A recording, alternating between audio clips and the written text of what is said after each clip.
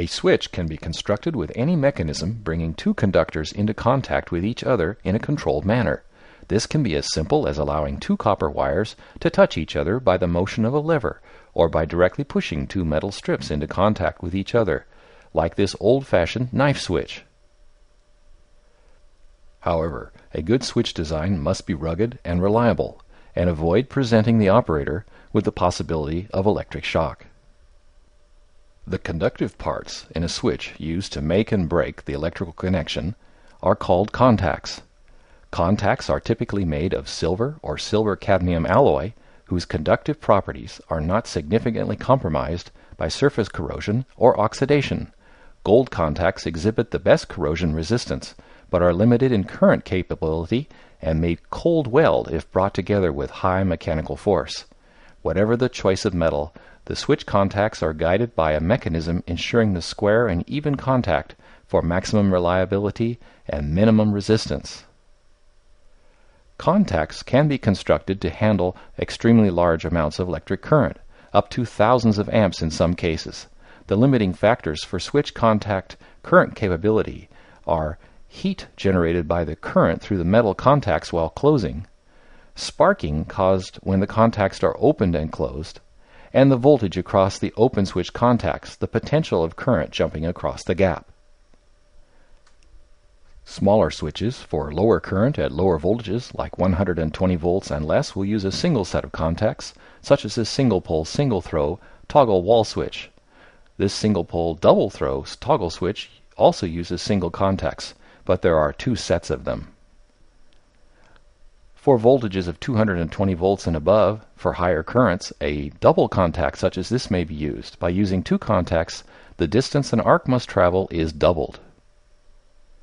When contacts are opened quickly at high voltage levels, a conductive metallic vapor can form that allows the current to continue traveling between the open contacts. This phenomenon, known as arcing, creates the greatest obstacle to circuit interruption. Unlike this welder, switches are designed to reduce or eliminate arcs, because they quickly damage metal surfaces.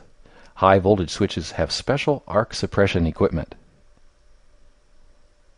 As an extreme example, here is a very large switch attempting to open three 230,000 volt power lines without arc suppression.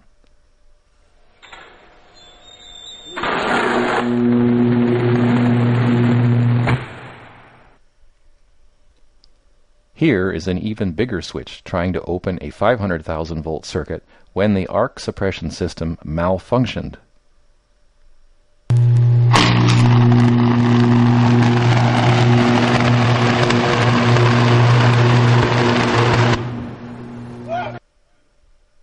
Normally, large switches use some method of arc suppression. Medium and high voltage switches employ one of 4 different arc interruption technologies. All take advantage of the fact that even the most powerful AC currents pass through zero current levels twice each cycle.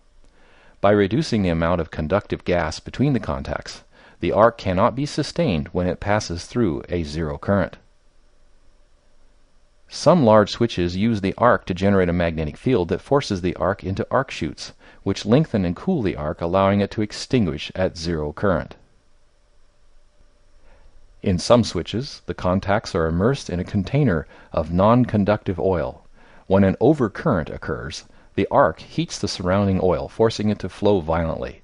The rapidly flowing oil displaces the arc gases and breaks the arc path. Some switch contacts are placed in a vacuum to avoid arcs. Sulfur hexafluoride, SF6, is an insulating gas used in large switches in 2 ways. In puffer designs, it blows across the contacts as they open to displace the arc gas. In blast designs, it's used at high pressures to open the contacts simultaneously, extinguishing the arc. SF6 gases are rated for the highest voltage of all breaker or switch designs. Both AC and DC contact arcing can be minimized with the addition of a snubber circuit, a capacitor and resistor wired in series in parallel with the contact.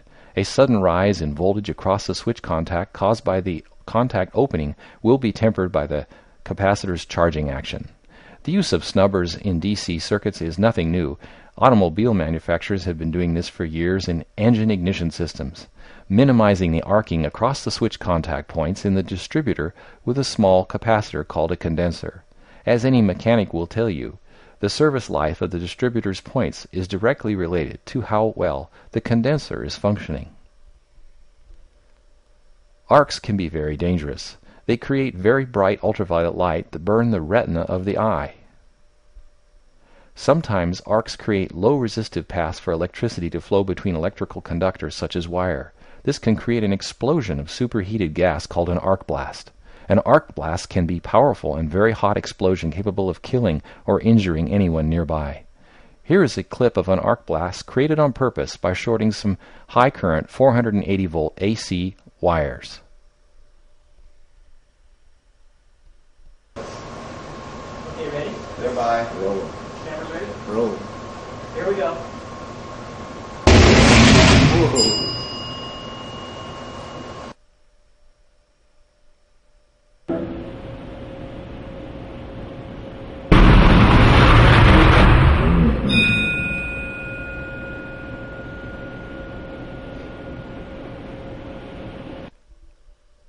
You certainly would not want to be close to something like that, so great caution is required measuring or working near high current and high voltage conductors. Special suits like this are used to protect technicians when they have to work on live circuits. This one was exposed to an arc blast. Switch contacts can be ruined by contamination. One major disadvantage of standard switch contacts is the exposure of the contacts to the surrounding atmosphere. In a nice, clean, controlled room environment, this is generally not a problem. However, most industrial environments are not this benign. The presence of corrosive chemicals in the air can cause contacts to deteriorate and fail prematurely. Even more troublesome is the possibility of regular contact sparking, causing flammable or explosive chemicals to ignite. When such environmental concerns exist, other types of contacts can be considered for small switches. These other types of contacts are sealed from contact with the outside air, and therefore do not suffer the same exposure problems that standard contacts do. Some switches are designed to be used in environments where there might be flammable gases. These are called explosion-proof switches.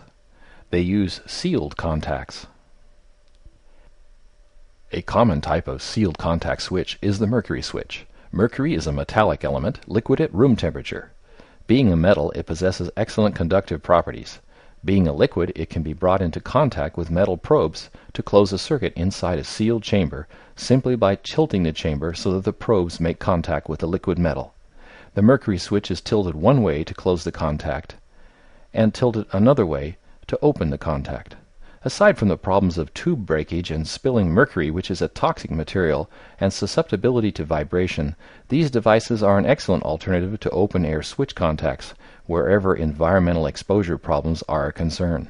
Mercury switch contacts are impractical to build in large sizes, so you typically find such contacts rated at no more than a few amperes and no more than 120 volts.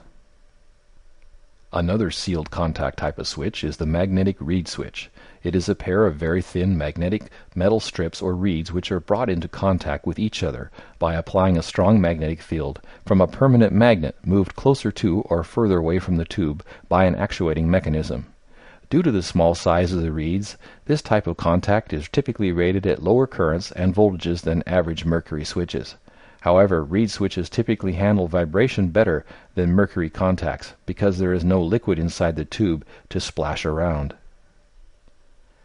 A small amount of arcing is actually good for mechanical contacts as it helps to keep them clean from dirt and corrosion. Gold contacts are often used for small currents because it will not corrode. Thanks for watching.